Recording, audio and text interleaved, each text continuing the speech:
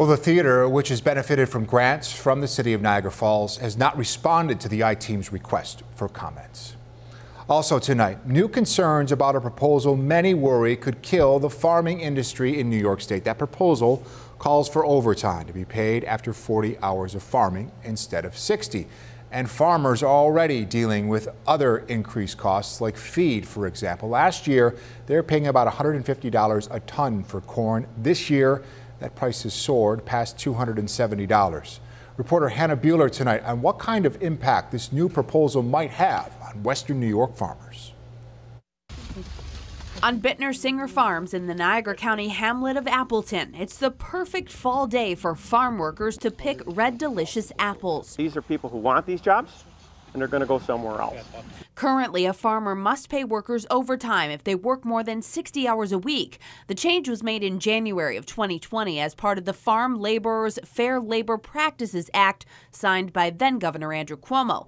But local Republican lawmakers and more than 20 farmers in Niagara County say a newly created Farm Labor Wage Board is recommending overtime to be paid to workers after 40 hours instead of 60. That means the farm would have to pay its workers time and a half after that worker has reached 40 hours.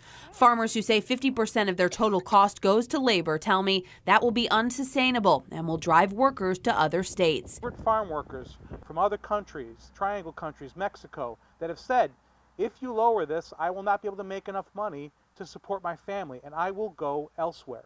State Senator Robert Ortt says farmers who make an average of 8 cents on every dollar a consumer spends at the grocery store says there's just not enough of a profit margin to pay workers more.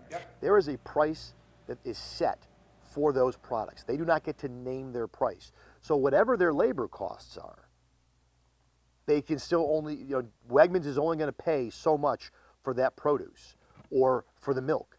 And so they're price takers, not price makers. Farmers say in New York, as opposed to other states, the seasons are shorter, so they have to make money when they can.